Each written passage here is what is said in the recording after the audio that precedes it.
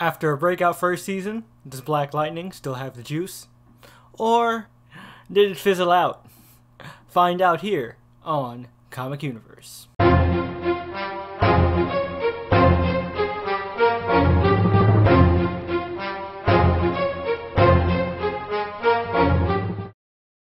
What up, guys, and welcome to the web's first must-see comic and nerd culture show. Welcome to the Comic Universe. I'm Dr. J. I've got a PhD in nerd culture, and I should know. I printed it out myself.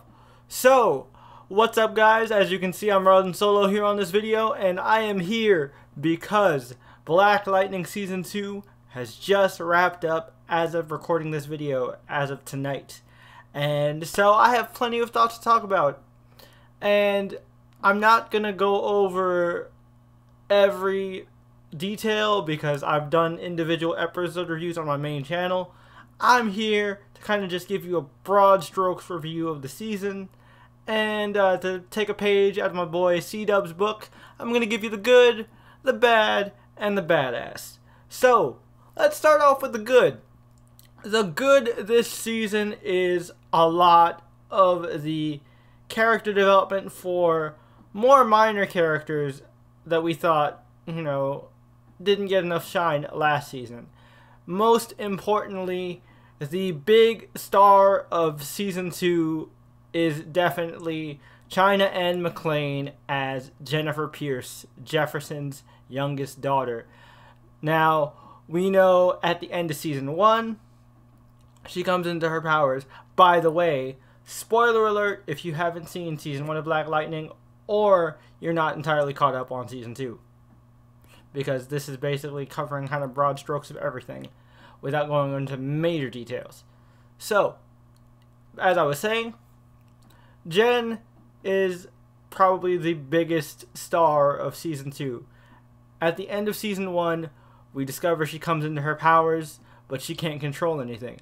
So, her parents are worried, and so they pull her out of school, they homeschool her, they give her this therapist that specializes in helping metas control their powers, and she's slowly but surely learning to control her powers. But as she's being coddled and cooped up to be protected, she feels trapped and isolated and lonely, and in swoops Khalil, who by the end of Season 1 became kind of a reluctant villain slash anti-hero who was forced into becoming a hitman for Tobias Whale after Tobias saved his life by giving him his legs back and giving him these new abilities as Painkiller. However, Khalil didn't know that Tobias was the one that orchestrated him being paralyzed in the first place. Now, when he realizes that he's not about that life, he tries to get away from Tobias. And because Jen and Khalil have rekindled their relationship, and Jen is kind of tired of being oppressed by her parents and just locked away like some princess in a Disney movie, she decides to do what any Disney princess would do and run away. And this brings forth kind of the biggest and most interesting saga of the season. Jen and Khalil being on the run while Jen is trying to figure out her powers, and that's really, really dope. Leads to some great moments, some great character development for Jen, and some great development within the family, and how the family processes the loss of their youngest, losing baby girl. And Lynn, she breaks down at first, and she's kind of losing it, but then she finds her way by finding purpose and trying to help the pod kids that we saw at the end of Season 1. And that becomes her main drive and focus throughout the season, which is really cool. Jeff, he's really distraught. So he and Anissa are just shaken down everywhere, constantly looking, constantly searching, and it's just stressing him out, giving him more and more reasons to just hate Tobias and have that rivalry and mutual hatred kind of just build up. So, interesting there. Also, on Jefferson's front, he has to deal with the fact that he gets demoted from the position of principal after being quote-unquote absent when the school was attacked by Khalil and Cyanide. So that means they hire a new principal, and this guy, he clearly doesn't understand the kids. He's way harsher, but Jeff, he has to learn that in order to, do his thing as Black Lightning, he has to kind of sacrifice doing his thing as the principal. And those kids deserve somebody that can be there. And as much as he hates to admit it, Lowry may not get the kids, but he will be there for them. So he relents there. And also, Anissa's main subplot, besides her stealing from gangs and drug dealers to give money to the Reverend for the clinic and for other different causes, she also is on the search for Grace because her girlfriend, Grace Choi, is acting strange. And if you know Grace, she is also a member of the Outsiders along with Anissa, and they were a couple in the comics as well. So when she goes AWOL, Anissa's whole mission is to just search for her, to find out what was wrong, what's happening, because she's worried about her. She's in love with her. And she does end up tracking her down and basically discovering that she's a meta. But this version of Grace is not an Amazon with super strength and cool tattoos. She's actually a shapeshifter, which I think could be really interesting and pretty freaking awesome. Also, the other element that is introduced here are the pod kids and the secret government metas, the Masters of Disaster, a group of metahuman soldiers created by the government to basically serve as weapons. And Tobias ends up getting his hands on them and trying to release them on the city. Now, the ASA manages to get them back and, recoup their losses in that way and recover some of the pod kids. Now, something interesting is in the finale, one of those pod kids, if you look real close, right next to the pod that contains Wendy, the girl with wind-based powers that we met throughout season 2, that Lynn was helping out and kind of serving as a mentor for. Yes, her name is Wendy, and she has wind powers. Ha ha. Very punny. But, yeah, I digress.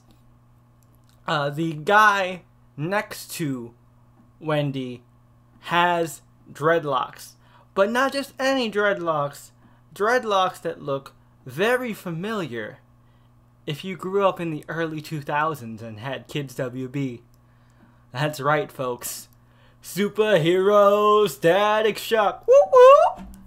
We might be getting Virgil Hawkins in the CW universe. Now, this is not the Arrowverse, mind you. Black Lightning is its own separate thing, which makes me think that's probably why we're going to get Virgil here. And it makes a lot of sense, not just because of the fact that Virgil is an African-American superhero with electrokinesis, because, obviously that. But with the fact that Virgil's stories, match up with a lot of the themes presented in Black Lightning, his character is a natural fit for this cast and for this world. Now, not gonna lie, I hope they change up his powers a little bit, because with Jeff and Jen having 2 different variations on electrokinesis, having a third person could get a bit redundant. So I hope if it is Virgil in that pod that we do get to change things up. So that's the good. Let's talk about the bad. Honestly, the only thing that I can really say was bad about this season is the fact that there were 16 episodes instead of 10. And I know what you're thinking. Jay, what do you mean? Isn't more episodes a good thing?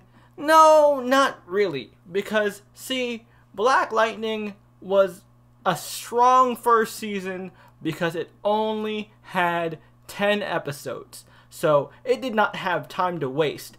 The plot was very concise, very tight, very focused, nothing dragged on, and you got to the point a lot faster than most other CW shows, which is the big problem with these 24 episode seasons, is that there's a lot of padding. And you know, granted, this was only a 16 episode season, but that doesn't mean we didn't suffer from padding.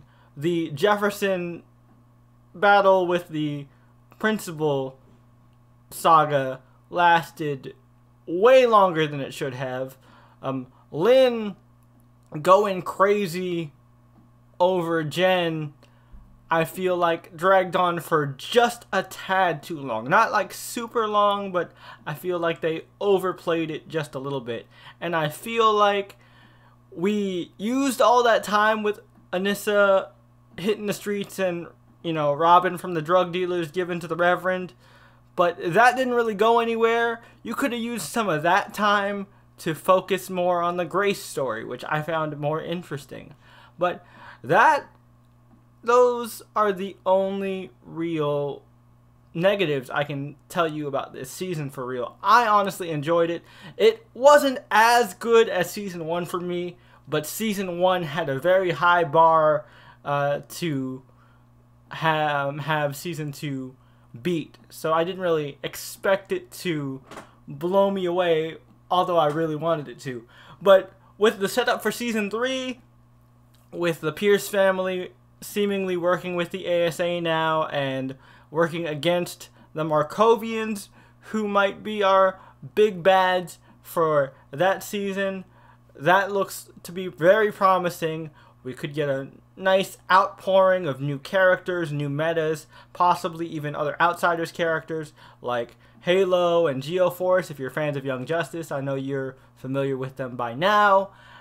And maybe Grace's backstory also connects to this and a bunch of other things.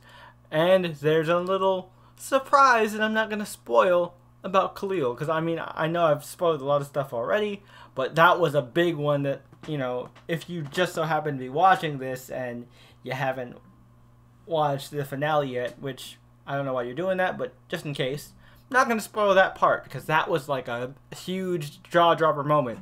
And like I said, possibility of static. So I'm definitely excited for season 3 of Black Lightning. Honestly, season 2 was solid, just not quite as good as season 1. But let me know what you guys thought about it in the comments down below. As always, did you enjoy Black Lightning season 2? Are you a fan of the directions they went? How'd you like Jen's costume? I thought Jen's costume was really dope. I loved her character arc in general. What do you guys think is going to go down for season 3? Do you guys want to see static on Black Lightning? Let me know all those thoughts, theories, and feels in the comments down below. As always, don't forget to Hulk smash that like button and join the universe today. All our social media is in the description down below. In the outro card, I will leave linked a video of YouTube's mysterious algorithm, things you might like. I'm going to leave linked my review of the Black Lightning season 2 finale that just dropped, just in case you want to hear my full thoughts on that finale and you want to know what that spoiler is about Khalil. So check that out. But until next time, guys, this is Jay from Mr. Jay's Reviews for the Comic Universe, and hopefully I'll see you guys next time in the universe. Zap zap.